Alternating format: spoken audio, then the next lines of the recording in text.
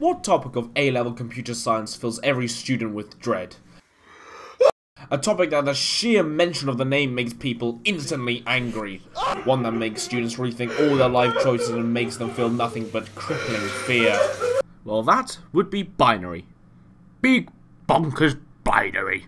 More specifically... Oh, fuck! Salutations, everyone. My name is Allan and today we're going to be talking about signed and unsigned binary. Make it stop! Would you like to shut the fuck up? Hey guys, I'm back!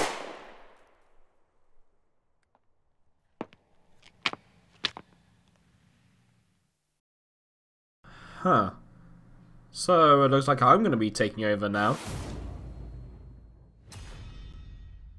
In computers, data is stored in only two states, on and off. This makes data obviously unable to be processed in the same way humans can, so computers use binary. Binary is a base 2 data structure, just like how decimal is base 10 and hexadecimal is base 16. Most of the binary work done in GCSE were all unsigned binary numbers, meaning that they were all positive.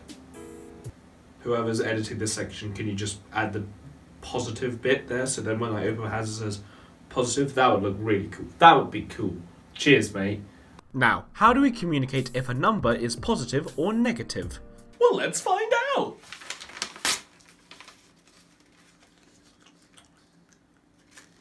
Negative denary numbers are easy to represent. You just put a minus in front of it.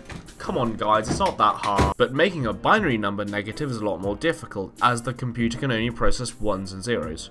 So what do? A simple way around this problem is to assign the highest order bit, the one on the left, to represent if the number is positive or negative.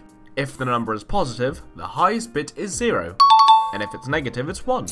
This is called the most significant bit, or sign magnitude. However, trying to do binary maths like this is pretty difficult and inefficient for computers to handle. Just trust me on this one, it'll make perfect sense in a second. An easier way to approach this is by using the 2's complement. What does that mean? Will you shut up for more than 5 minutes? Here the MSB is back and better than ever.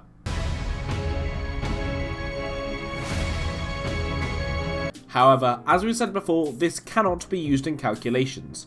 This is when we turn to the 2's complement. 2's complement may sound tricky to begin with, but is actually a lot easier than one might think. To find the 2's complement, we have to find the corresponding positive binary number. Let's say we want to find the 2's complement of 42 to get minus 42. First of all, we write down what that 42 is in unsigned binary, which is 00101010. Next, we invert the code so the zeros become ones and vice versa. This leaves you with 11010101. Now, all you need to do is add 1. In this example, because there's already 1 in the rightest hand column, it carries over to the next one along, so you should be left with 11010110. Remember, to get the 2's complement, you have to write the binary number out as 8 bits long, otherwise the equation may not work as planned. You got all of this? Good! Let's say you want to do this on 44 minus 13. And why would we want to do something like that?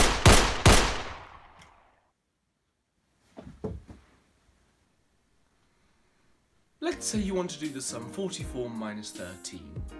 What do you do first? Well, grab some pen and some paper, for we're gonna do Allan teaches you how to do maths, but binary. Yeah, I've done this 10 times. Just keep that. Now, write down the numbers in binary. So 44 becomes 00101100, and 13 becomes 00001101. 2's complement it, and 13 now becomes 11110011. Remember to always add the 1 once you invert the binary, otherwise you'll get the wrong answer. Trust me, I did it and I look like a complete and utter tool. Next, all we have to do is add the 2 numbers together. Yes, add it. Don't subtract, because that would be bad. The reason why is because the 2's complement is minus 13. You don't do 44 minus 13. No, that would be 44 plus 13. Don't do it. Listen. So, from right to left, it becomes 11111. 1 plus 1 equals 0. carry the 1 over and over again to the next available space, so the full number is 1000111111. But Aldroid, why is there 9 bits? Surely you can't have more than 8? Well done, Blue. Gold star. Well, the solution is simple. We just take off the 9th bit, so we're left with the 0001111, which translated becomes 31. That previous section just stunk of virginity. And with that, I think it's time to wrap this video up, as the days between uploads get longer and me and my unpaid editor get lazier. Shout out to Doddle for helping me edit this video. I think it's time to put the foot down, because this is going on long enough. There's still a lot more I could talk about signed and unsigned binary, such as binary fractions, but that will be for its own video, hopefully made sometime this decade. Not putting any promises on anything. So there we go. Thank you all for watching, and I'll see you all next time. Allan out.